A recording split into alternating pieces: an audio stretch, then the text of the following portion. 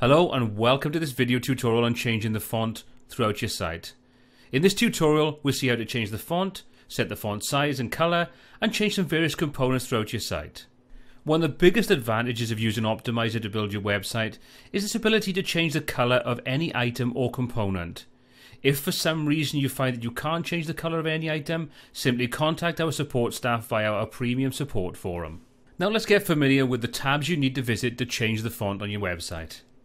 First click on Appearance, then choose Customize, then on the Basic and Basic Font section. Now whatever font you choose in this section will apply to your entire website. Now this section is divided into two parts: Site Content Font and Headings, and Menu and Post Title Font. From Site Content Font you can change your website's overall text except for the heading text.